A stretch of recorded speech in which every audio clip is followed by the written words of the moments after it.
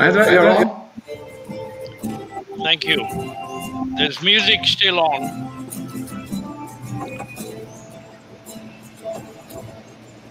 Good evening. Welcome everybody to the third webinar in the Earth Odyssey series. The previous two webinars, the first webinar was on people, second was on nature, and this third webinar we bring the equation together of people, harmony, nature, peace, and sustainability. But let me begin by celebrating the fact that we have perfect gender balance today in our webinar. But gentlemen, don't smile too much. This is assuming Dipali is going to come in shortly. Gentlemen, do not smile too much because we have at least 3 lawyers on board. One working on nature, another working on peace, and another working on well-being and spirituality. I want to begin by also paying tribute to Switzerland. That nation, as we speak this minute, are voting about abuses against nature. I've been following up on the story. I've had some friends who have called, we have discussed. Nestle's and the big corporation in Switzerland headquartered there are against. Government is leaning towards them, but there is a very good grassroots movement, and it is possible that we will have the good news late tonight or tomorrow because it's electronic voting. So that will be very important to celebrate this small nation with a big heart, and they've done this in a lot of areas over the last decade or so. So it's a tribute to them. I also want to interact here to say what is the core mission of Earth Odyssey? Why are we inviting the people like today, which is a wonderful, diverse group? The core mission of Earth Odyssey is to inspire the 80% of the world's people who are at the forefront of the battle of sustainability and every challenge that we are facing. The other 20% are the professionals, the government, the scientists, the change makers, the head leaders of civil society. And we are talking with each other, and we are planning, and we are formulating. But we forget the citizens of the world who have to be brought to the table. And in the final analysis, it's the citizen of the world who have the power of the thumb to vote and the power of the wallet to spend, and being pressure on governments and business for real change. So it's very important that this is our mission. And every time we work with any of you who are experts in your own area, we would like your help. We want to work with you to see how can we bring in the youth, the women who are excluded to the table of decision maker. And remember, the youth of today, nourished by their mothers, are the leaders of tomorrow. And they have to be trained as action-oriented. So this is our mission in Earth Odyssey. And that's why we bring all of the experts like you on board, and we complement with that aim. Let me also say that in this series of seminars we are looking for which subjects we should focus on, because we cannot do the whole range. I have spent 50 years working on sustainable development since 1971. In fact, since 1967, when I did my PhD thesis on the issue of how to deal with big systems. So sustainability is very vast, and the expertise that you bring to the table, each one of you, and the commitment that you bring is what will help us. So we have identified preliminary education, the School of Life education, to complement the school of the education we are following. Climate action, where nobody is talking about the need for every individual to adopt sustainable lifestyles with responsible consumption. We are looking at the symptoms outside the box. That's the second one. The whole issue of rights of nature, we've been talking for 20 years and there is no movement. IUCN adopts it, but there is no global movement to make it universal declaration. And I think congratulations to Giorgio's initiative that they are at least producing the legal link to make this happen. That's where we are. So these are the areas on human wellness can be added to this, because the whole thing, if humans are well, then they will individually go for sustainability because it strengthens their own wellness. So this is the philosophy that we are trying to build up. So that's enough from me, just to give you, and we are very happy that, please, all of you are welcome to connect with us anytime and help us. We need your help in making this happen. So now I ask you, please look at your own screen and time yourself your 6 minutes. Luis, you have the floor. Thank you so much. Thank you so much, Mahendra, for the invitation and the whole panelists. This is fantastic being here. I love the topic, of course, of sustainability. I was born in 1971, so we have already a connection there. I would love to frame my 6 minutes around the concept of happitalism. And I'm playing with words, of course. It's another ism. But basically what I want to send is a message that we see that new organizational systems, new economic systems, new education systems, new health systems are needed, and many of them are emerging in different communities. And I call all these emerging systems a happitalism when they are based on the fundamental right of happiness, on the fundamental philosophical focus on eudaimonia that the Greek and Aristotle already brought to the table in a really wise way. So basically, I represent the World Happiness Foundation. It's the largest platform in the world focused on happiness and well-being. And we are the stewards of two United Nations resolutions. One focus on happiness and well-being and as new paradigms of human progress. And the other one is the one that established March 20th as International Day of Happiness. So with that in mind, our network of experts, influencers, activists are really working towards a world where we can be free, conscious, and happy. And this is the focus of these 4 minutes that I have left, is the convergence of being free to be, conscious to expand and evolve, and happy to share.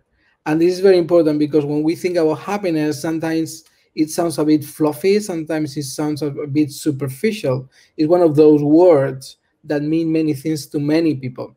But for us, it's not about being happy, it's about being happiness. When we embody and we embrace the state of being where we can elevate the frequency, when we can elevate the vibration, we are connected to the nature, the energy of the whole system. And with that in mind, we work towards freedom, and in this case, it's the general freedom as well as the conditions around building freedom. We work around consciousness. This is one of the key factors, very much related to education. Mahendra, you mentioned about education. The way we can really raise and make a fundamental impact in the world, and we call it fundamental peace, is when we combine freedom with consciousness and happiness. But consciousness, the only way we can get into consciousness is through education, is through education of the conscious part of what we understand and education about the subconscious part. And this is very important.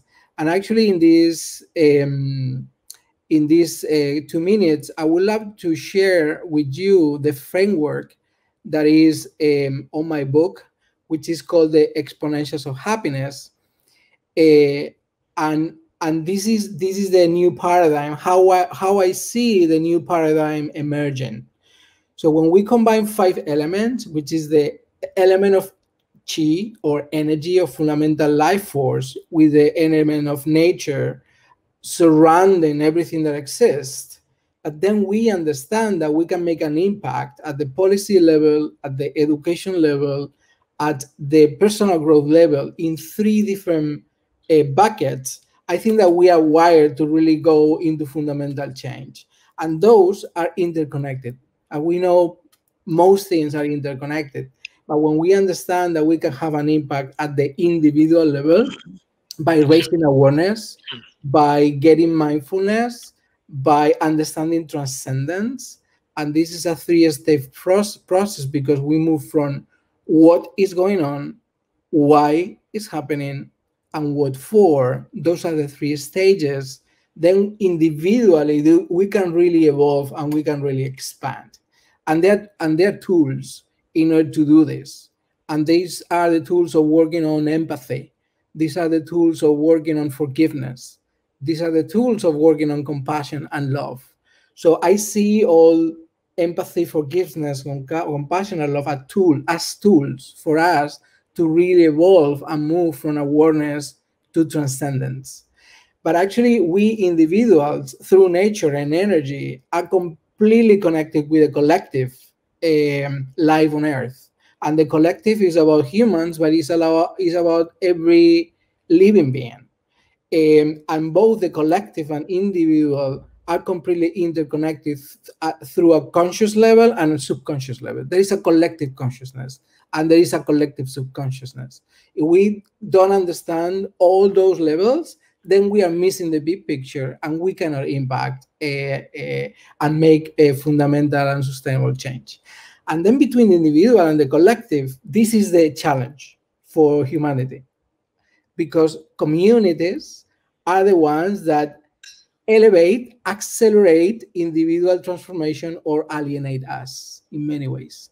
And when I talk about communities, I talk about countries, I talk about families, I talk about clans, I talk about gangs, I talk about neighborhoods, I talk about schools, and they all have cultures, beliefs, and rules. Those communities are the ones that are helping human beings to thrive, or they are stopping us from growing. So when we combine these three levels, individual, communities, and collective, we see the opportunity, because here we have a whole plan. How do we impact at all three levels? And something that is definitely helping all of us to make fundamental change that was impossible probably 50 years ago is that now we are aware of the importance of quantum mechanics and quantum physics. We understand that observers change reality. So we don't have to do anything but becoming observers in many ways in order to make an impact on and shifting what the reality is. So this is very interesting, because we didn't know that observers were able to make changes, and actually we are, and we know that through quantum physics. Something very important as well. We understand that we are systems and we live in systems, and we understand that through system dynamics, and we understand the correlations, the feedback loops. So this is something very important to consider in order to make fundamental policy making change and get into 10 billion that we are going to be living in the planet by 2050. And the third element that is helping us to understand and make an impact is exponential technologies. So we are now very familiar with the word exponentiality, because we see the COVID going up every day, is multiplying. That's exponentiality. We live in a world of singularity, and singularity means that we can reach out 10 billion by 2050 on anything if we really focus our energy there. Our focus at the World Happiness Foundation is to reach 10 billion by 2050, bringing freedom, consciousness, and happiness. And we can do that through understanding exponential technologies. So Thank you. All that framework, we know that we are ready for new paradigms. And I call that paradigm capitalism. So I invite all of you to become a capitalist. Thank you. Thank you, Luis. I'm sorry your time is up. Yeah, but we will do that, and you have opened the door, and the most obvious person who should come to follow you is the word hope. So I want Keke-shan, please, you follow with hope. Absolutely. Thank you very much. And I am going to begin by sharing my screen. Hopefully this works.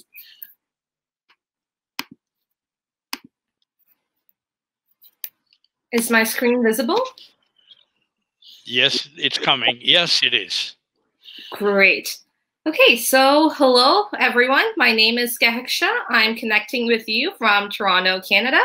I am the founder-president of Green Hope Foundation, which is a United Nations Environment Program and UN Convention to Combat Desertification accredited social innovation enterprise whose mission is to empower all sections of civil society, especially young people and women from vulnerable communities, using education for sustainable development as a transformative tool to provide them with the knowledge, skills, attitudes, values, and behaviors required to think and act for a sustainable future. I am also a counselor of the World Future Council, a UN Habitat Young City Champion, a member of World Humanitarian Forum's Youth Council, UN Human Rights Champion, winner of the International Children's Peace Prize, and the youngest recipient of Canada's Top 25 Women of Influence.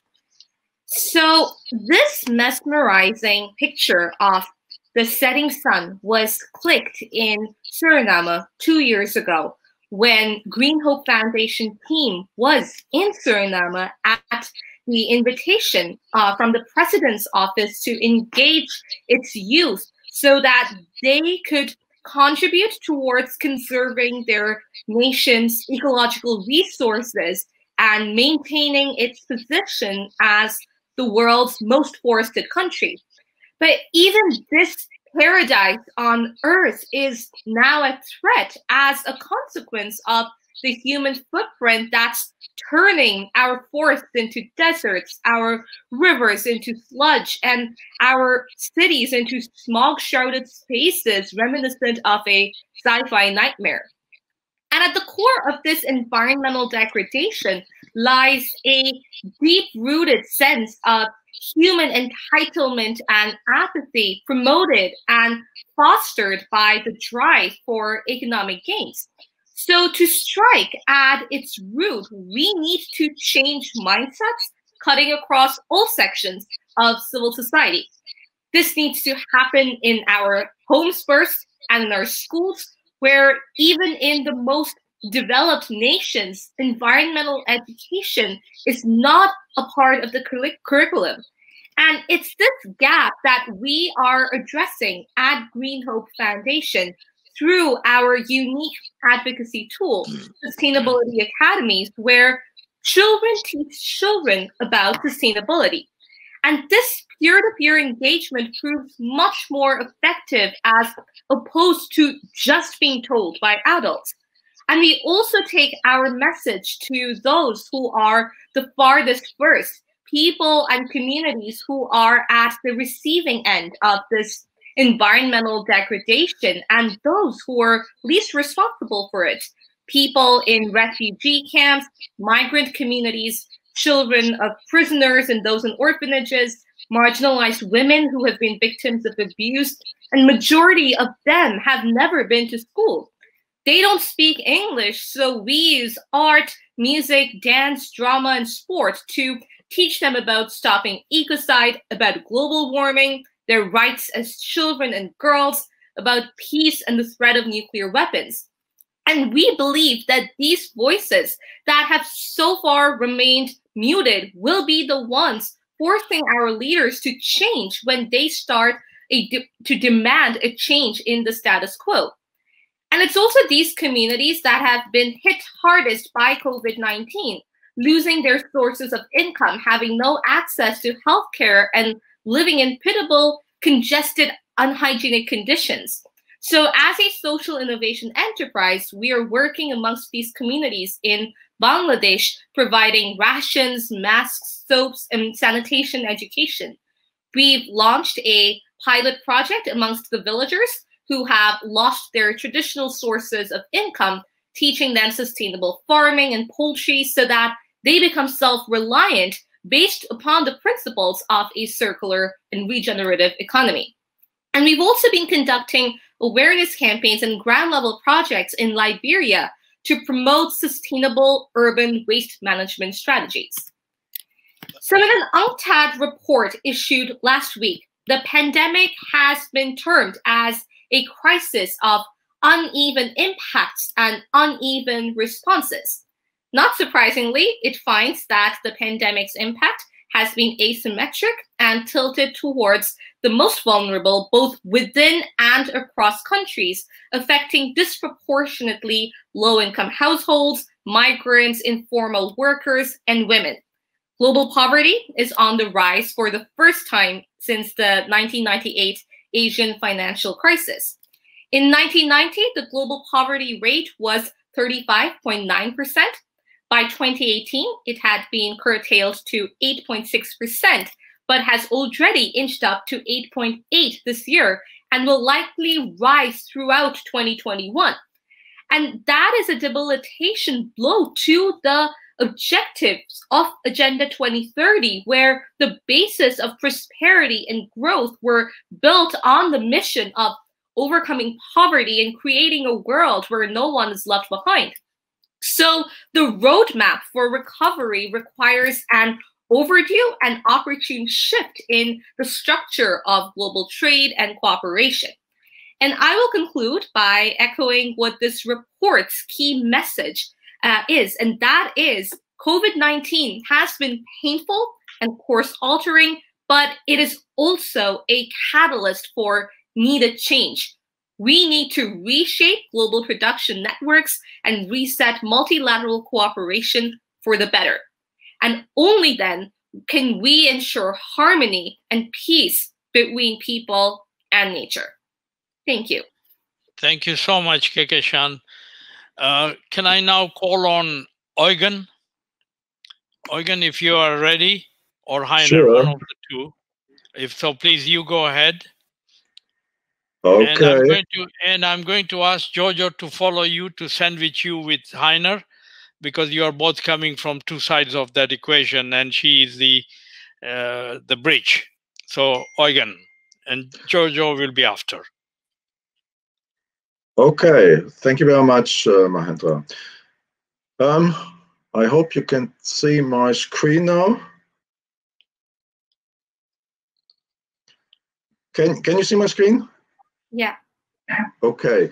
It was, I think, last Tuesday when Mahendra brought in the matter that we need to change today's education system, and have just heard something similar from Louis as well. It happened that I was working on something heading that direction as well, from a somewhat different perspective. And the question that I'd asked was, what would Einstein, Newton, and Darwin do with all these matters you see here? Rather than explaining this, I just want to share with you two short parts of this video, and then come back on how we could use this. So you should hear now some What we're going to do today is to ask Professor Michael Fitzgerald what Einstein, Newton, and Darwin would do if they were faced with the problems you see here. After the interview, we will provide 3 you can use to help people let go of thinking related to problems and to adapt to thinking, able to solve these problems. For those into this series, what we have here are the tough methods like climate change, bureaucracy, hate, and the likes. A cloud of practices, procedures, and regulations prevents innovative solutions from the left side, solving the tough matters at the right side. Michael, you have researched geniuses, and Newton, Einstein, and Darwin in particular. Could you tell us what they would do about this situation? Well, the first thing they would do, they would look at what the current problems are and what current science says. And they would always be dissatisfied with current theories, current paradigms, current science. And then they would develop new theories, new paradigms.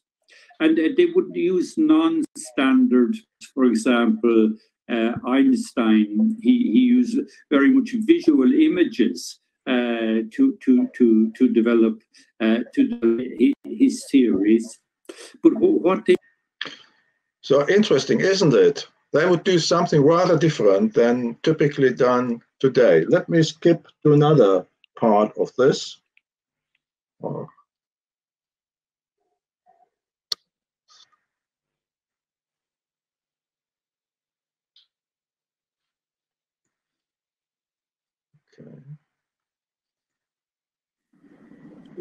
When we now look into how proof is obtained today, isn't there a dominance of mathematics, which in turn makes it difficult to get proof for something like that, what Darwin did?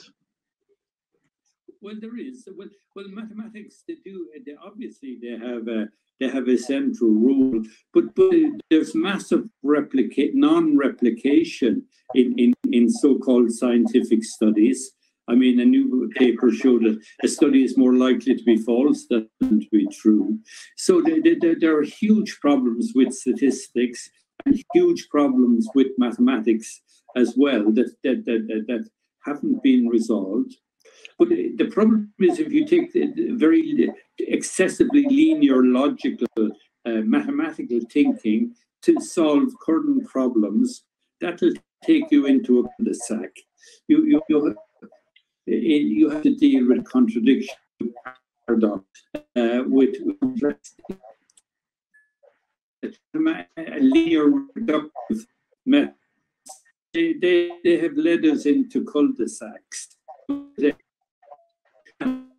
operating model today has proved itself to be limited. So the video is available through YouTube, so you can have a look at the whole. What I'm going to do now is skip into the summaries we have created, and just to give you an idea as to what the differences are between how they would approach these big problems as to versus how it is done today. I won't go into the details because of the 6 minutes, but one of the things you see here is if you look up the row with E equals mc squared, they all looked for all inclusive theories with simple rules. Einstein did it with mathematics, so did Newton, but Darwin wasn't in that position. So here we see something else. We see the use of patterns like natural selection and survival of the fittest. And when we then look into the practices applied in science today and in organizations, it turns out they're pretty much the opposite of how Einstein, Newton, and Darwin would go about it. Now, with them being seen as the most respected scientists, I would say here we have a huge opportunity to use this and get the educational system adjusted so that also the Einstein, Newton, and Darwin approach is used. Look in particular here into the red text, where you should see the mouse. Proof is pretty much done through data, mathematics, and exact logic today, but what has kind of lost is when critical information cannot be expressed in data or processed through math and logic. So we have now huge research gaps, and there's quite often the claim, it's not the argument, it's not proven, so it cannot work, but that's actually incorrect. Now, Michael Fitzgerald has also, I'm finishing up, has also clearly said here, today's paradigms, practices, and models have failed to solve these challenges. He has given a couple of recommendations to find them. And now to my last slide. There's something we could all do right away, and everybody can actually do. And here it is. Pupils, students, and professionals are trained to think and act within boundaries, models, and paradigms. But then Einstein, Newton, and Darwin are seen as the greatest scientists. They would always be dissatisfied with current theories, paradigms, and science, and they would develop new theories and new paradigms and use non-standard models. So what we can do is quite simple. We can ask others to do the same, ask this question: where is the complementary training of pupils, students, and professionals in the Einstein, Newton, Darwin approach? And with that, I would like to give it back to Mahendra. Thank you. Thank you so much, Eugen. Giorgio, you have the floor.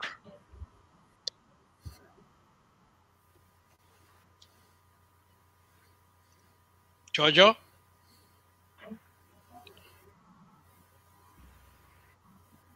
Apologies, classic mistake there with forgetting to unmute myself. Hello, everybody. My name is Jojo Mehta. I co-founded in 2017 the first international public campaign to move forward a change in international law, in criminal law. And that the idea is to criminalize mass damage and destruction of nature.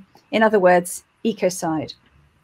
And this speaks to a different level to, for example, that Kehkashan was speaking about, where she was really looking at educating at the grassroots level. Of course, we are always interested in educating at the grassroots level, but the impact of what we're working on is really looking at the very top level, in the sense of policymakers, CEOs, government ministers, and so on, and looking at creating responsibility at that top level, sort of the upstream side, if you like, for what is happening in the world today in terms of the climate and ecological crisis. So the word ecocide, we used to mean mass damage and destruction of nature, and we see it as a root cause of where we're at globally in terms of this global crisis. So climate change and biodiversity loss are essentially symptoms of something, the cause of which, when we look back in history, is the mass destruction of nature. It's destruction on a grand scale of ecosystems that has been going on for decades and committed by some of the world's biggest corporations. And in large part because in most of the world it is actually permitted. So you can't go to a government and say, I'd like a permit to kill people for my new business. You're not allowed to do that. Killing is a crime. But you can go and get a permit to open a mine. You can get a permit to drill for oil. You can get permits, and you don't even need permits for some of the activities that are creating the level of destruction we're now seeing of nature. And so there's a clear need to change the rules. And I'm echoing here the call of Greta Thunberg last year in terms of it's time to change the rules. So in our kind of in the globally dominant sort of Western culture and sort of legal paradigm, it is criminal law that is used to draw the moral line. It's used to draw the line between what is acceptable and not acceptable. But when we look at the laws and the rules that surround nature and how we treat nature, most of those are in the arena of civil regulation. And there are actually a lot of civil cases. There are a lot of lawsuits going on around the world at the moment in regard to climate, for example. I mean, there are now well over 1,000 live cases regarding climate change and various corporate influence and exacerbation of climate change. And those cases are important. But the corporate response to civil litigation is essentially to change its budgeting. They see these kinds of cases as, and these regulations as things to be worked around, complications to get around, and if necessary, to pay fines for. But there's no true deterrent, and it's criminal law that's needed in order to create that deterrent. And that is because, you know, your average CEO doesn't want to be seen as a serious criminal alongside a war criminal or a genocidal maniac. Of course they don't, because for a CEO, the way that they are perceived has a direct effect on their share price, has a direct effect on the success of their company and who wants to invest in them. And of course, if something's a crime, a bank can't finance it, an insurer cannot insure it, and a government cannot issue a permit for it. So you see that moving into the criminal sphere is very important. And how to do this? We aim particularly at the international level, at the International Criminal Court, aiming to place ecocide alongside genocide, alongside war crimes and crimes against humanity, as one of the most serious crimes of concern to humanity as a whole, because that is the definition that is given to those crimes. They're also often called, for short, crimes against peace. And we believe that ecocide is already, in most people's minds, up there in that category. Because when we look at the consequences of mass damage and destruction of nature, when we look at what's happening across the world with more apocalyptic clarity all the time, fires, floods, droughts, polluted water, contaminated air, depleting soils, we're seeing that actually the level of consequence for these actions is very much in the arena of the most serious crimes. It simply hasn't been listed as one yet. And there's a relatively straightforward process for doing that. Now, the ICC is a bit like the UN in that it's one state, one vote, which means that to propose this change in the law, this amendment, it can be any country that does that. It doesn't have to be one of the big wealthy economies. And it also has a set process to it. So it has to be proposed, it has to be admitted for discussion, then it has to be discussed and adopted, and finally ratified. And once that process is in place, once that process has been started, what we're looking at is a kind of something that's coming over the horizon. And when CEOs and policymakers can see that coming, they can see that the practices will need to change. Criminal law is not retrospective. It will come in when it's brought in. And when it's brought in is the time that things will need to be changed by. So you want it to take a little while, but for people to be able to see it coming so that practices can change. And all of those leaders and all of those policymakers and those CEOs, they all know that drastic change is needed, that in order to meet the Agenda 2030, in order to meet Sustainable Development Goals, we're going to need to move faster than we're doing at the moment. There is something needed in order to accelerate that change. And creating this parameter, this legal parameter, this guardrail, if you like, can support all of those changes. It can support every single environmental campaign that's out there and has, fantastic traction, perhaps already, but is missing this foundation piece. But it can also create a guardrail for the bad actors, to bring them back within a safe space of operation, and for them to see that that's coming and know that that's something they need to move towards. And this campaign is gaining a lot of traction right now. And the whole concept and narrative around ecocide is gaining much traction. We're actually in the process of convening, we've actually just launched a panel of top international criminal lawyers from all around the world who are going to be drafting a workable, robust legal definition of ecocide at the request of parliamentarians that we're working with, to actually place a definition, a robust definition into that international government space, so that governments can look at that and seriously consider taking that amendment forward. And moreover, because this particular series of podcasts, of webinars that you're doing is really focused on raising grassroots awareness, it's important to point out that our campaign is very unusual in that it does recruit, it does open itself to the grassroots, to civil support. We have an international petition on our website, stopecocide.earth. And what we know from being at this nexus, at this interface between a public campaign and public narrative, and working directly with international criminal lawyers, with parliamentarians and diplomats, what we've seen very concretely is that where there is grassroots support, where there is civil support for this concept, the politicians also start to move. So there is a huge connection there, and it's one that echoes what Kekashan was talking about those who don't necessarily have the voice at the top level, but who can voice their concerns and create that pressure. And so that's something that our campaign particularly focuses on. And it particularly focuses around this word ecocide, because we believe it's very, very powerful. Everybody can see that serious destruction is happening in various different arenas, whether that's overfishing, whether that's destruction of the seabeds, whether that's deforestation of the Amazon, whether that's oil spills, whether that's air pollution. All of these things are understandable for people, and this concept brings them all together. And so the more we all talk about this concept, the faster this law is going to move and be put into place. Thank you very much. Thank you, Jojo. Heiner, you have the floor. Hello, I'm Heiner in Germany, in Berlin. Can you see my slides? Not yet. It's a celebrating our diversity. So I'm fully with Jojo.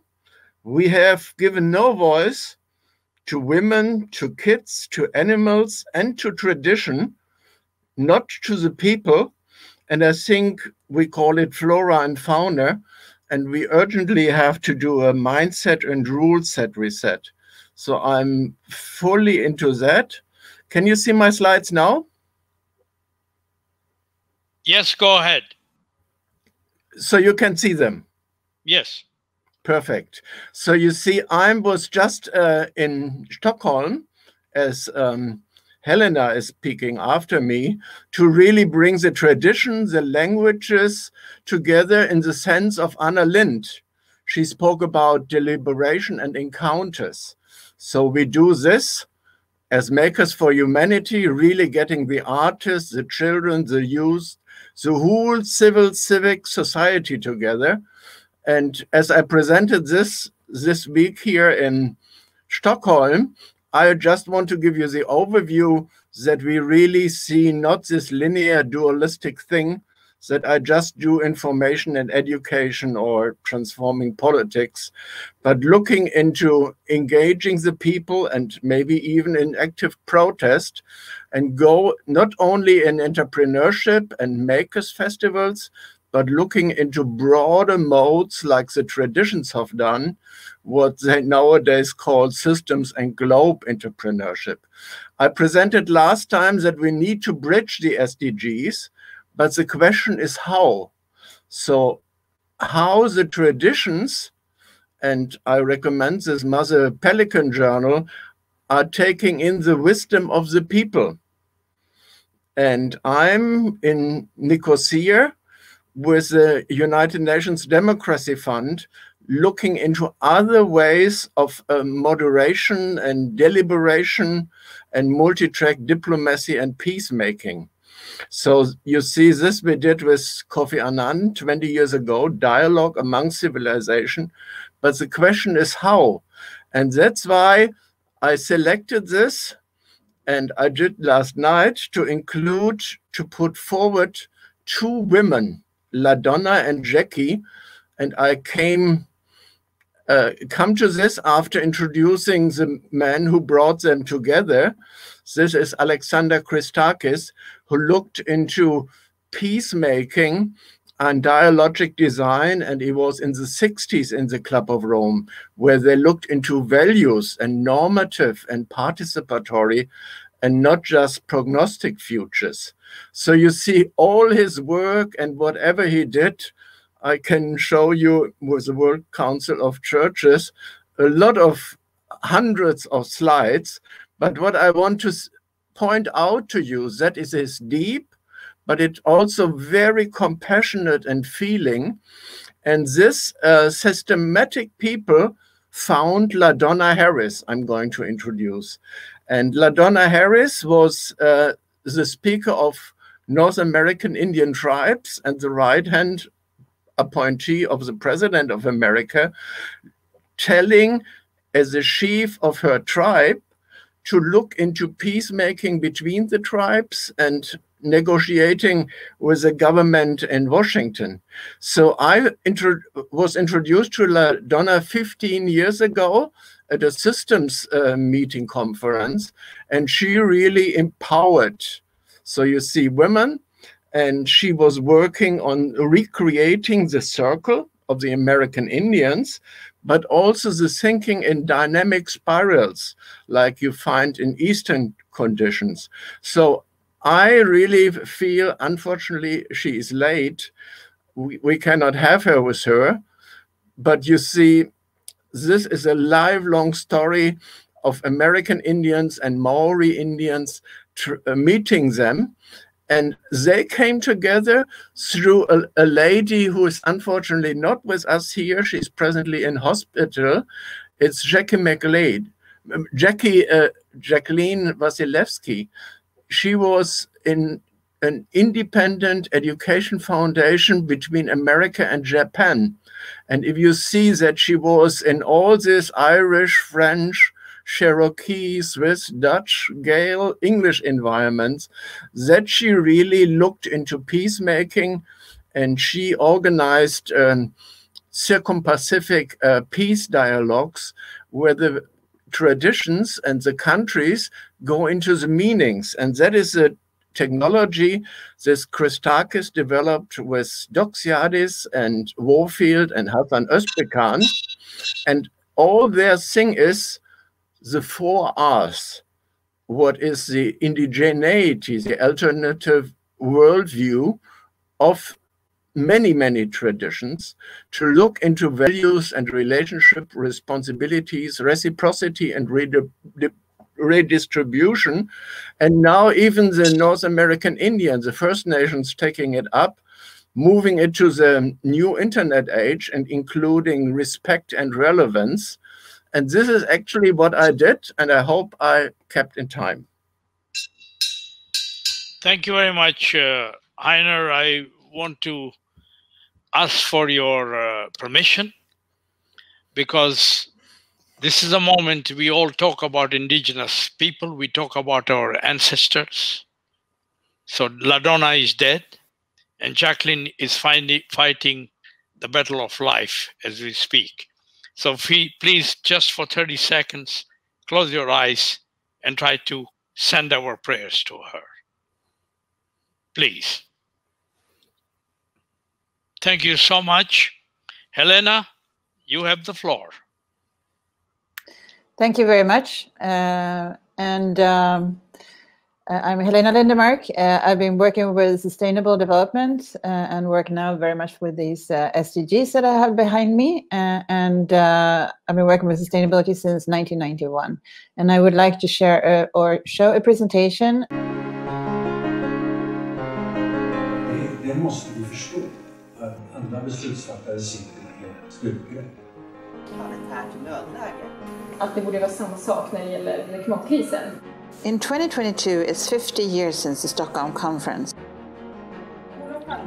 Redan 72 så lyfte han fram att vi borde ha en lagstiftning för att få slut på storskalig miljöförstöring.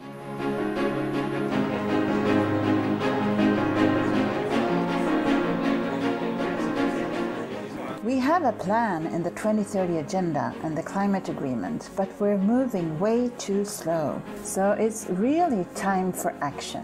To contribute to all this, we arrange a series of dialogue meetings focusing on action now and co-creation between stakeholders from business, academia, civil society and the public sector. And we include youths, our future leaders, as key actors. It's also time to let go of the silos and find new radical collaborations. Welcome to join us online or offline at upcoming events.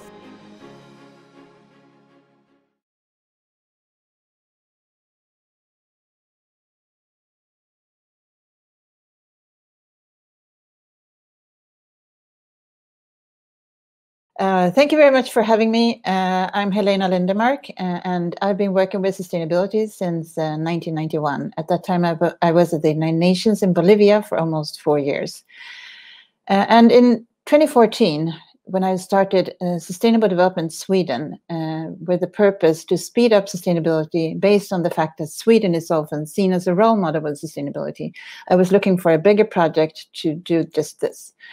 And the reason why I came up with this bigger project, the 2022 initiative, is that I found this book, Silent Spring by Rachel Carson, and I realized that it's from 1962. And I started to think, what actually happened between 1962 and 1992 when I got into this and we had the Rio conference? And I realized that in 1972, we had the first UN conference on sustainable development in Stockholm, where I'm based. And the purpose was only one Earth, and we still only have one Earth. So we need to take care of it, our home. Already at the Stockholm conference, Olof Palme, the Swedish Prime Minister, mentioned that we need a law to end ecocide that Jojo Mehta was talking about earlier today. So we're 48 years later, and we still don't have that law, so there's time for a change. In 2015, the year after I started the company and found this book, we had these two major agreements: the Sustainable Development Goals in the 2030 Agenda and the Climate Agreement. Finally, we know where we want to be in 2030 and onwards. We have a plan. Now it's 10 years to transform the future of humanity on planet Earth. So we are in a bit of a hurry. A bit of a problem, though, with these long-term goals is that it's more or less easy for today's leaders to agree on these long-term goals because they're not going to be in power in 2030, most of them not, at least. So to get action now, we need milestones. And 2022 is not only only 50 years since the Stockholm Conference and 30 years since Rio, it's also halfway to 2030 since both those important agreements. And what we do during the next 2 years is crucial for the survival of humanity on this planet.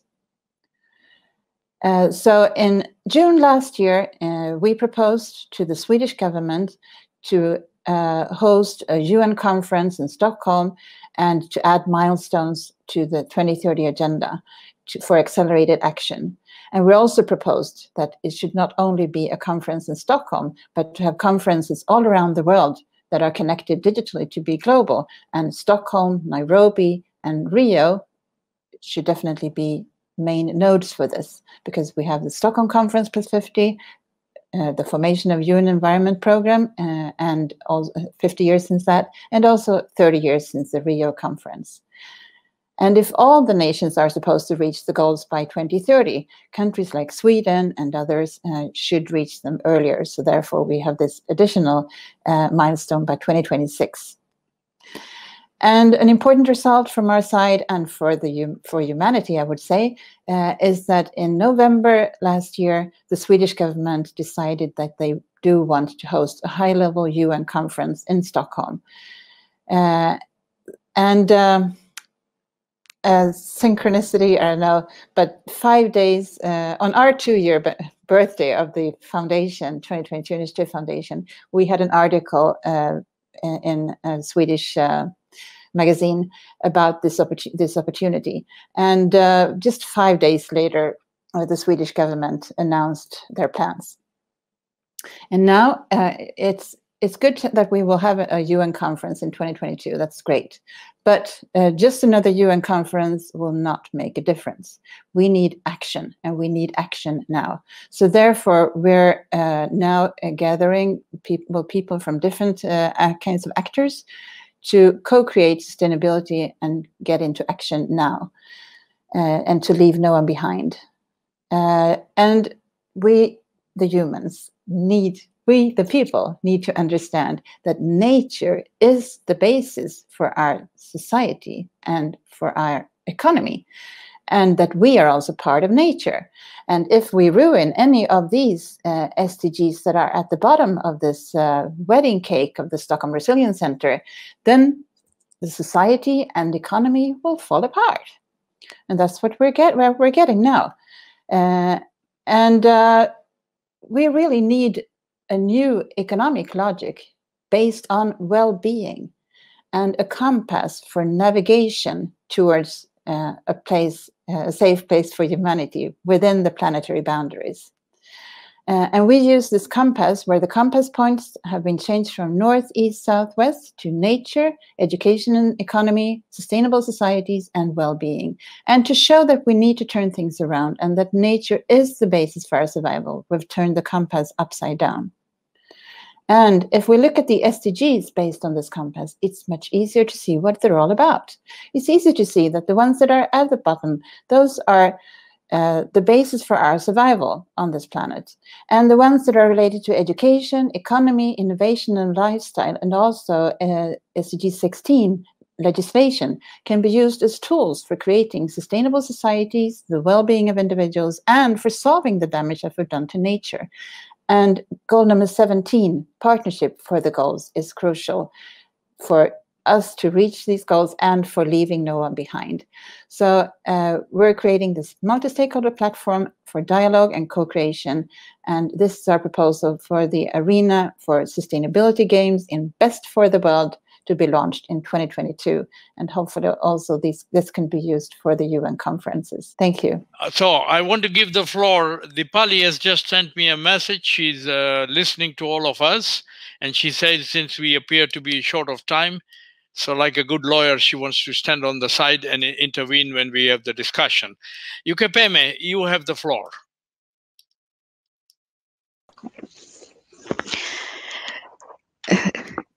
Greetings. My name is Ukpeme Okon. I am a lawyer and an ambassador for peace.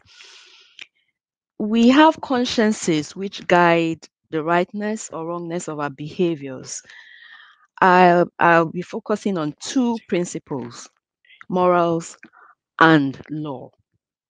Morals consist of standards of beliefs, values, and behaviors on what is right.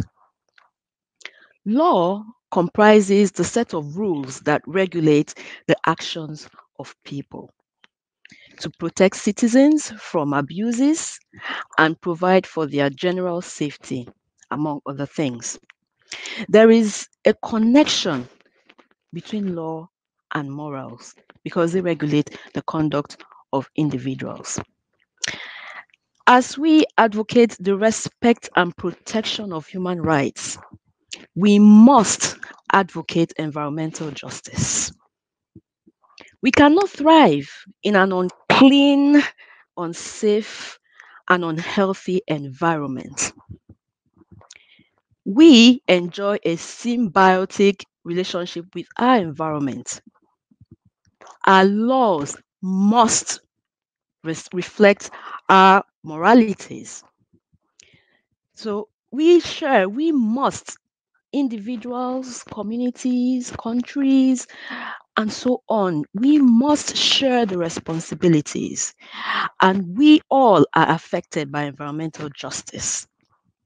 And so we must not allow our consciences to be tainted with divisiveness. I conclude with the words of Jane Goodall. We have the choice to use the gift of our life to make the world a better place or not to bother. Thank you.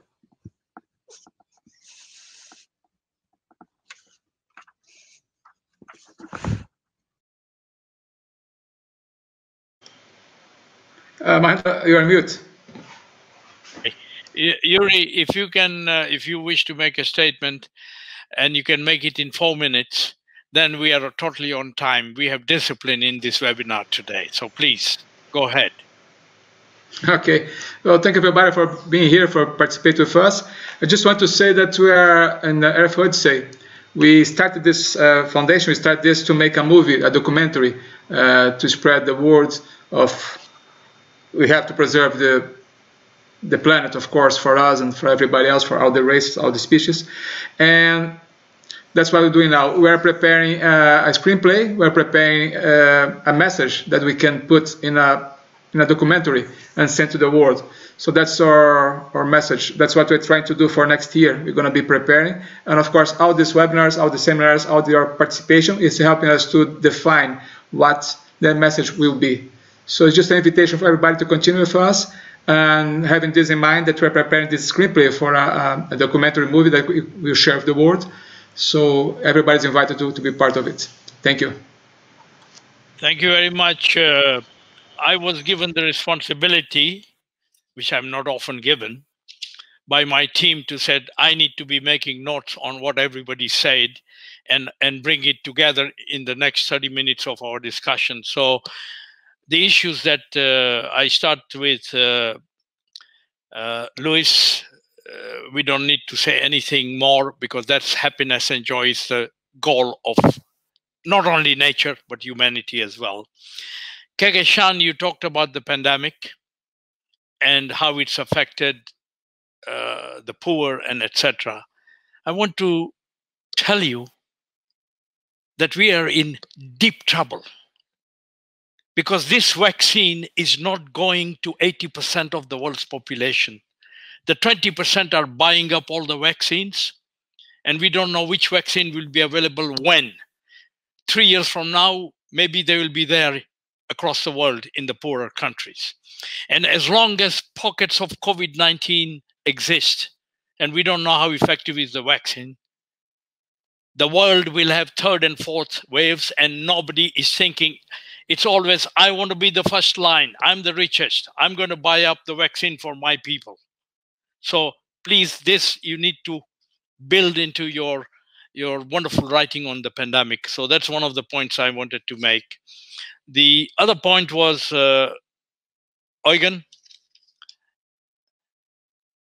wonderful Einstein, Newton, and Darwin. What we forget, these were complex science, pure scientists who worked and gave answers that made a difference to humanity.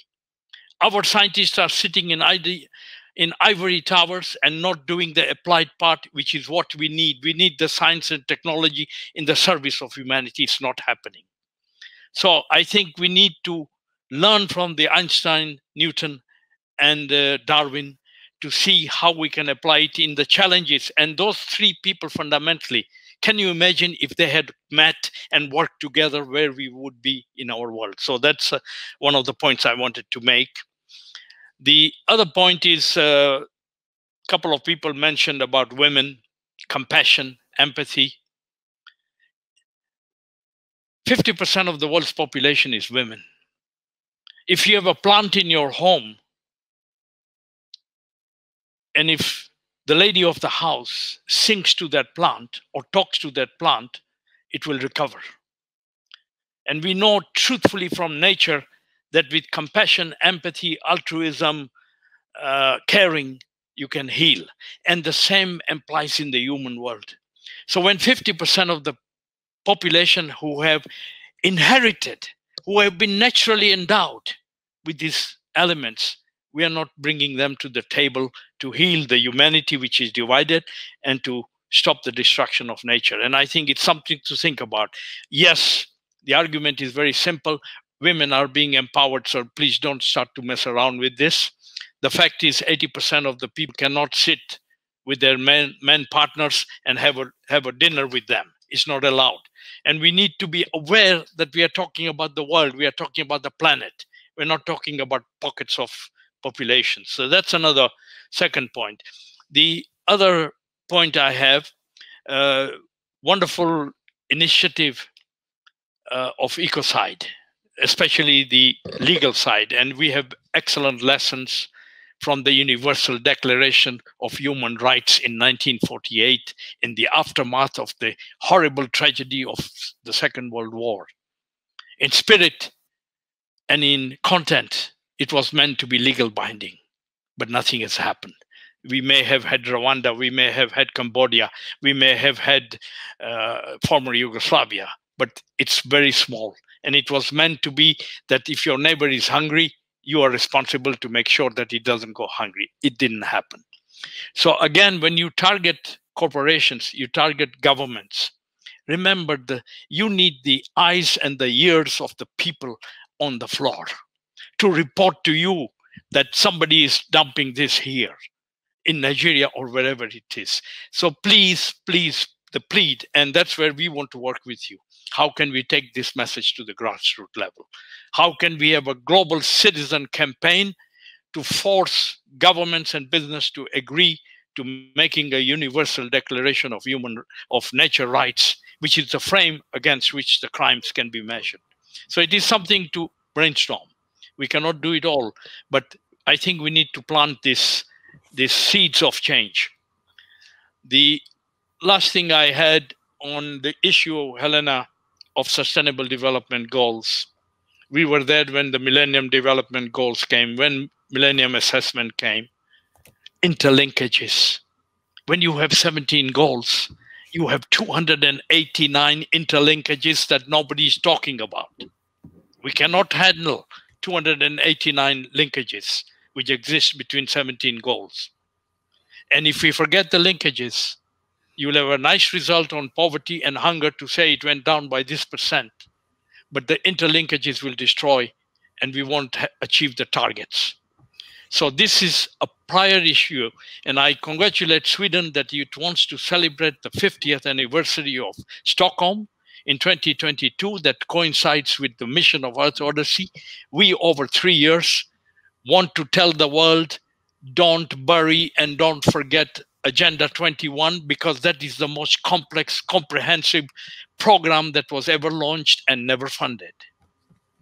We celebrated Rio plus 5, Rio plus 10, Rio plus 15, Rio plus 20. Nobody's talking about Rio plus 30.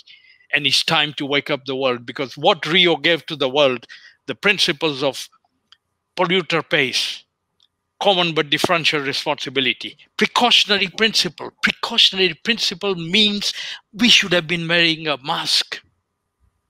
And the world refused to do it. And there's no coordination, there's no global partnership. We are paying the price of this. Now, these are the issues that rise. And where Earth Odyssey wants to work is to how do we take it to the people? How do we bring the youth, the leaders of tomorrow, in the school of negotiation, in the school of life, that they come to the table prepared and not me first, my country the first, the greatest, etc. We are going back to bilateralism, unilateralism, instead of multi. So with those words, we are 23 minutes into our discussion time. Wonderful, thank you. The floor is now open for our discussion. And Yuri, I don't know what kind of chats that you are getting, but we need to respond to some of them, which we will certainly respond in writing. But now we want you panel members, please, thank you for your great input, but let's come together now. Thank you. Heiner, you have the floor. I liked Eugen's presentation very much, but I would like to add another name, unfortunately not a woman. It was Tagore, the first Asian getting the Nobel Prize and visiting Einstein and discussing with him only through music and mathematics. So we have to widen our ways of cultural expressions and sharing and negotiating. That is my first thing.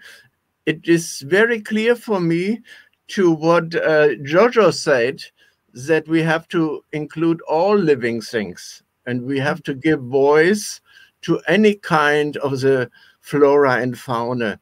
And the last we did in Cyprus for the MDGs with the use of East Europe more than 10 years ago, negotiations of the root causes, and all this is there.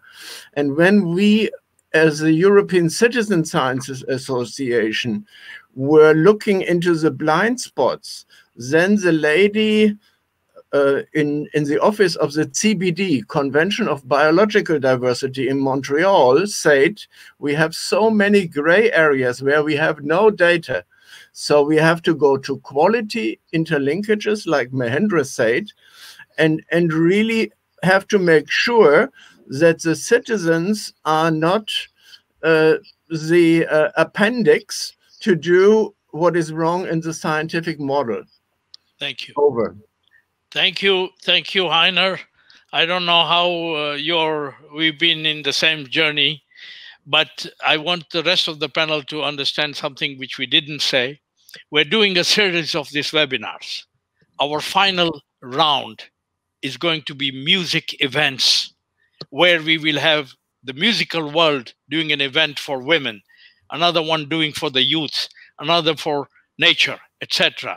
So the end point of Earth Odyssey is going to be to bring the youth, the men and women of this world together in music events. In the past, we have done music event like We Are the World in support of the famine in Africa. We did one for Cambodia. We've done many. Those are after the fact. We need to preempt and bring the musical words. And I'm sure musicians out there love their partners and love their loved ones, and they will come on board. And Yukepeme has experienced, she's a musician herself. So this is our aim for musical events, and the link between Tagore and Einstein is very relevant. Thank you. Who is next, please?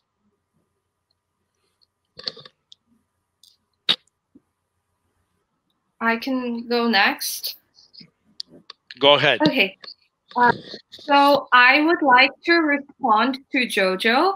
So as you said, I do work at the grassroots level, and I completely agree that laws are extremely important. You and I are sitting here today because laws are on our side. We know our rights, and that is what enables us to keep going. But then what use are the laws if people don't know about them and if they don't help those in need? Because you have laws, but when you don't have food on your plate, when you don't have safe spaces, when girls are being sold during COVID to feed the family, where are the laws?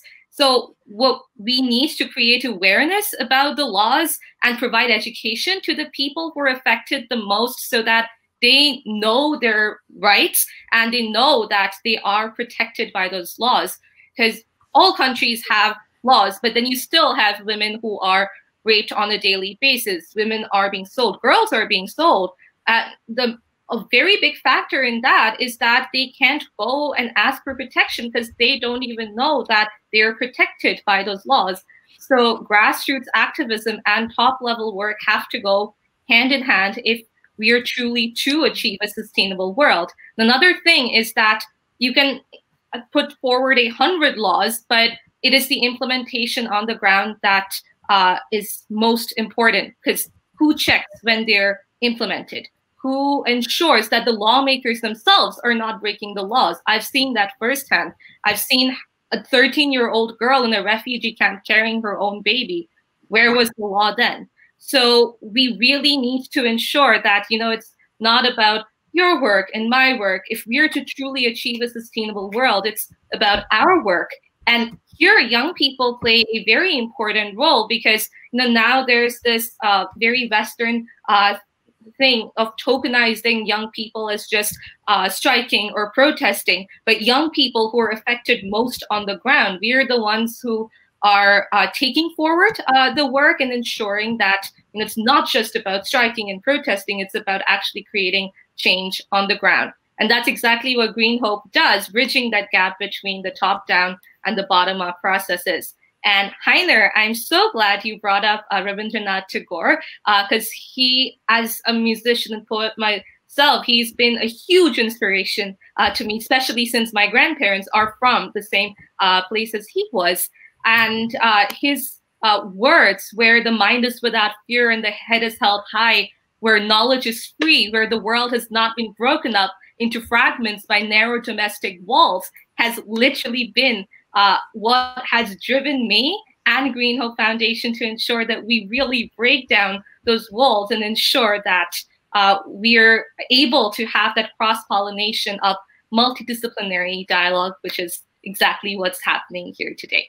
So, yeah. I think we need fusion, and we have the Tagore Einstein Council and Foundation in Shantiniketan and here in Berlin, and I can help. Absolutely, yes. And Shantiniketan is such an excellent example of nature and environmental education and outdoor education, where you are not restricted within those four walls, but you actually learn from nature. And given that the theme of today's webinar is people, harmony, and nature, that is literally what Shantiniketan embodies. So yeah, thank you, Heiner, for bringing up Tagore. Keke Shan, the most two important words you said, which in fact we have often forget, it's our work. It's the work that we do together in all these areas, and we need to remember that. And that's why this panel, so diverse as it is, it's our work that can focus and contribute to all the problems we are talking about. Helena, can I put you on the spot at this moment? We talked about interlinkages, but can you did mention core values. as being critical. So can I give you the floor to say a few words on that? Yes, I think we need to find our definitely core values and to find this inner compass for ourselves. And also we have the SDGs. There are many, just 17, and all the targets and that. So we need to simplify that to just understand what it's all about, and this compass thinking and all these other things that you're working on can be used for that.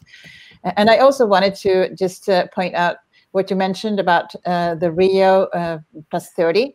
In my presentation, one of the slides didn't really work very well. So, but that was mentioned there, that 2022 will both be 50 years since the Stockholm Conference and 30 years since Rio, and also 50 years since the formation of UN Environment Program. And I would also love to see how we could all collaborate around what we're working on to develop sustainability games, a game in best for the world, not in the world. It would be a game where everyone will be a winner. And the plan is to launch it in 2022. And why not with your end music events and things you're planning? That would be great. Thank you. Oh, you're muted. Jojo, since you raised your voice, you yeah, have the sorry, floor. I realised.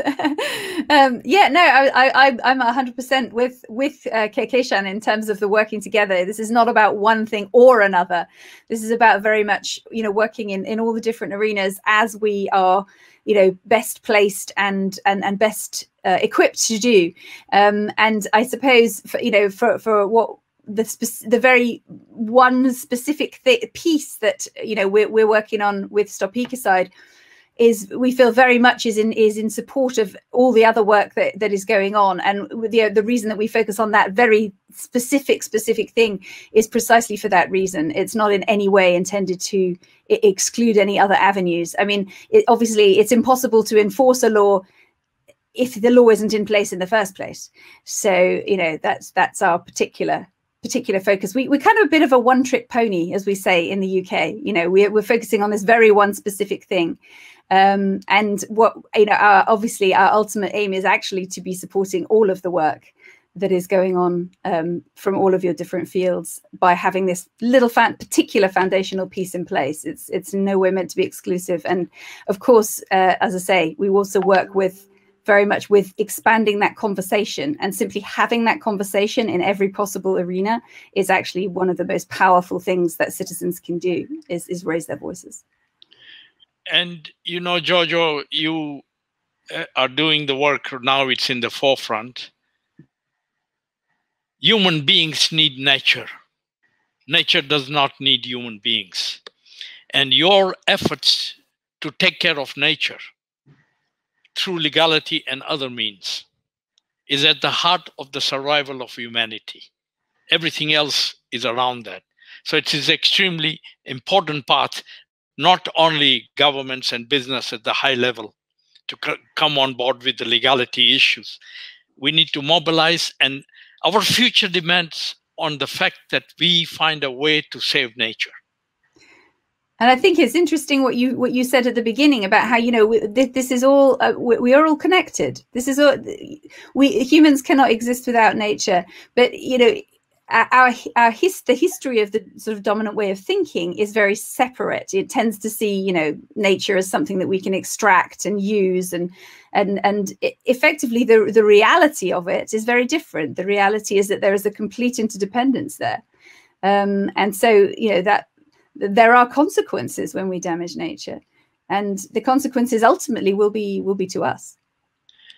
And my own experience of over 50 years in the business, and I didn't pay attention to the indigenous people and the knowledge of the indigenous, what is happening in the Amazon and elsewhere. They have the secret of how to live with nature in harmony. And that's why I asked you, I felt from my heart that Jacqueline, 30 seconds to remember a person who is unknown in this world of development and sustainability and everything else, but a person that's prime mover. And we need to remember that. And everywhere the indigenous tribes are being killed off. In the richest country in the world today is Norway. And the Sami people there who live in Norway, Finland, and Sweden are under as much pressure as we have indigenous people in the Amazon and elsewhere. And here is the richest developed country, the same with the Aborigines. So that knowledge of the indigenous community is very crucial. It is not scientific, or it's not being interpreted as scientific. And that's why I lead to the question, Eugen, I need to put you on the spot, that all these three big names you mentioned were pure complex system science. But they worked in the interest, their results were in the interest of humanity. And they were very humble, like Einstein said, I only found a few pebbles on the beach, and there are millions of pebbles out there. So how can you take this pure, simple scientist and bring this scientist in the ivory tower back on Earth to make a difference to humanity? Because science means nothing when humanity is gone. So I want to please respond to that. Yeah, I think what I've tried today should be a clear possibility. If you only ask this question, how can people resist on not doing the opposite? Or no, let me rephrase it. What we see there, the approach Einstein, Newton, and Darwin would take are pretty much the opposite of how things are done today. We can see that now. People can see that they did things out of the box. And today, we have out-of-the-box solutions, and all the big issues I've shown at the beginning, out-of-the-box solutions of highest impact are available today. We just don't get them through the system anymore. So now we can say, here, this is what Einstein, Newton, Darwin would do. So let's now add this approach into the educational system. And we can now ask very precisely also, how about the phenomena we have seen being used to get the coronavirus under control? That's part of system thinking. To me, it's like it's how things are done today, and I've asked that where is the integration of phenomena knowledge like exponential growth, capacity management in brain research? It wasn't there. To me, and this was part of my job, these three phenomena, in particular in data center computers, was capacity management. And to me, this is like doing mathematics without the basic calculus, without plus, minus, and division. So every scientist working with complex systems, doesn't matter in which field, you should understand the phenomena that may occur and the practices they provide. So that's two things that could be used. Now, a third one. Jan Rotmans here from Erasmus University has made this statement. There is panic in boardrooms. People know, executives know that things need to be done differently, but they do not know how. Now, I've just shown you two possibilities, and there are countless more possibilities available to help them making the better decisions. So what we can do is create new, fresh possibilities that could be used, that they could use, that could help them. If they still don't do things, then it's time for criminal things, for lawyers, and to follow the criminal path. Giorgio? Do you know what? It's so funny. I would actually say that potentially it's the other way around, because if you look at what unleashes people's creativity most quickly, it's parameters. We had a kind of a cookery program in the UK that was very, very popular. It was called Ready, Steady, Cook. And you were given certain strange ingredients and a time limit. And you had to use the ingredients that were in front of you. In other words, that was your restriction. And you had to do it within a certain time, and you had to create the most delicious dish possible. So I believe firmly that when we put the right rule in place, we actually unleash the creativity, because those CEOs and those thinkers and those companies then have to say, okay, in 5 years' time, I'm going to have to do what I do without destroying ecosystems. Let's put our thinking to how we do that. And then you're going to see some really interesting movement. Well, I really like Yeah, that. I like also to... like what you said about root causes before, because another video of mine addresses that very thing. There are countless root causes. No, sorry, that's wrong. In today's thinking, there are too many root causes around to make a difference. But if you let go and simply ask the question, what are the most damaging root causes? It becomes manageable. And they can be found, and some of them are in this other video. Now, if you put this together, and I really like your thought, that here, dear CEOs, here are possibilities you haven't seen yet, but you're looking for new things. And here we have a time frame by which you can implement them. And that highlights, Jürgen, that highlights the fact that we have too many interlinkages, and you have to find out which ones out of the... Well, yeah, I thought about the discussion we had last time. Mahendra and myself have spoken about these linkages before. There was something additional to that. When I look into the linkages, that's all fine, but today's world is so difficult that that's not only a matter of linkages anymore, but the damage is so huge. Companies are fighting for survival. There are cost savings initiatives, that there are all sorts of secondary, third level implications that we would need to consider as well. So the question here becomes, how can we get the job done without worrying too much about all these linkages that are there? That brings me again back to where to the most damaging root causes and what are the highest impact solutions. Then we don't have to worry about hundreds or dependencies or so, or 10,000 or whatever they are. And we can simply go straight to the solutions that provide the highest impact at the lowest possible effort, cost, and risk. Let's, we will come back to that point. I'm going to give the floor to Luis. Luis. Thank you. Yes, no, it's fascinating, the discussion that I don't want to oversimplify, but I really want to focus on something that we need for innovation might be frameworks, but we really need to be relaxed. We really need to be using our happiness. So I think sometimes we try to overcomplicate things, and the reality is that they are very simple. We have to go inside. We have to be good people. We have to use all our emotions and our happiness and our joy and to transform ourselves. That's it. That's all we have to do. The moment you do it, you are wired to do many more things. And you can only do that in nature, by the way.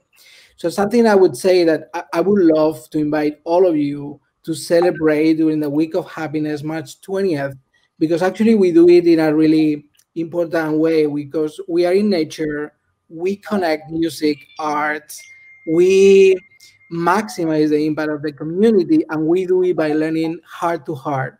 It's really experiential learning, is using all the senses, and that's the way we can get to the 80% of the population, because we might have researches on the ivory towers, but you know, one paper is read by 6 people on average, all these papers. So if we want to get to 10 billion people by 2050, we really need to celebrate. Thank you. We really need to go inside, and we need to find the Thank core you. of our Yuri essence. Dipali is trying to come in. I don't know what the problem is. But following on, Luis, what you say, let's not go with the elite of this world who are now going to the Amazon for ayahuasca. So let's find another way. Heiner, you have the floor. Yeah. Yes, I think, Luis, when I understand you right, it's a mixture between serendipity and flow. And we have to see that the big composers, Mozart, Brahms, open themselves through meditation from where, why, and where to be open to conceive such a big piece of music. You cannot just start with one puzzle and then another puzzle, and maybe that piece of the puzzle is from another game. So when we really look into Einstein and his unbounded creativity, he said on his deathbed, I read the Bernsteinsche Volksbücher, and maybe this is what the children of the world should read. It was a weekly magazine of open-ended, totally crazy stories every children got, and so they really, really open themselves and breath in and out. And I just read We Are Nature, I think, by Jean-Paul in the section here. This is right and that is wrong. There is natural sciences, there's life sciences, there's humanities, and we have to be concrete to really bring, with the knowledge of the traditions, the order systems and the cosmologies together, and not go away in all our perplexity because there are so many interlinkages. But Heiner, maybe just last word, I forgot. You see, I'm doing with others an international encyclopedia of systems and cybernetics, but we need more than systems. There's a general model theory, like a model you do in the sandbox in kindergarten. And when we don't come to a model like an artist, like an architect, then we are still stuck in our mode of alphanumerics and maybe some formulas. Okay. I just want to add that it's very simple to say stop eating meat and the world's problems are over. Don't be so innocent. Don't be so simplistic. There is much more to this equation. So, you know, people make this statement, stop eating meat and everything is okay.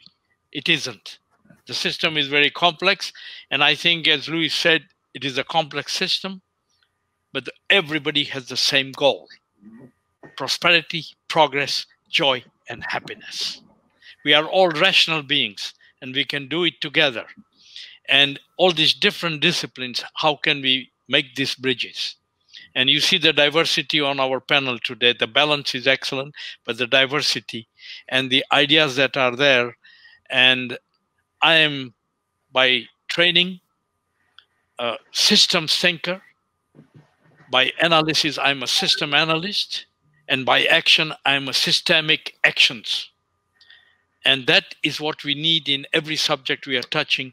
We need to go back to the ability to think systematically and have systemic actions at the end of the day. And if systemic actions is what will make sure that the output has a better chance of succeeding than without this framework. So, can you imagine? We are absolutely on time, but the beauty of this webinars, the platform we are using, is it limits people to 10 people to speak. Chat lines are open. We will respond to those chats. And it now allows for a little bit in-depth discussion. And I think it was a good idea. Thank you, some of the panel members, for pointing out that don't be crazy. Give us 2 to 3 minutes to make my statement. And so thank you so much for that suggestion. And I think I can say from my point of view and on behalf of Earth Odyssey, we are ready to work with each and every one of you. Yuri, as always, you have the last word, unless Dipali is online. But otherwise, you have the last word. Well, I don't think she managed to connect. She's in France, so she's having a problem with connection. Actually, I have to excuse myself. I also had some problems here connection in Brazil. I'm close to São Paulo, not in the jungle, not in the Amazon, but even though close to the capital, I still have some connection problems. Yeah, I endorse everything you guys said. It's fantastic. It's an amazing panel we had today. I think, like I said before, we have to work together. And I think, complementing what Luis said, we have to get the message out. And the best way is not to write in a paper, maybe doing a movie and doing some events like you do. I mean, really making people celebrate the joy of being alive and the joy to continue being alive and, you know, keep the planet for next generations. So thank you very much for everybody to participate. And we continue this journey, and we're going to be, like I said, preparing a screenplay. So maybe next year we start preparing this documentary we can make with all our message together and really turn this into a very powerful tool to spread the word. Okay, thank you. And if Dipali is listening, she's in the south of France, where the internet should be really good. It's not a third world country, but she's unable to connect because it's poor connectivity this morning. Maybe it's a storm there. So thank you. The floor is open for all of you for the last word. Anybody? Okay, I just Jojo. want to note that Dipali was she connected here, but she lost her connection, so she was part of this panel, although briefly. So I just wanted to say thank you. And the balance was perfect. She was trying, okay? Yes, thank you so much. Thank you, thank Mahendra. you. Thank you, everybody. It was fantastic. Thank you. And thank you for each and one of you for only one reason. Thank you for being you, because we need you in this framework. Thank you. Thank you so much. Thank you, everybody. Thank you. Thank you. Thank you. Thank you. Bye-bye. Goodbye.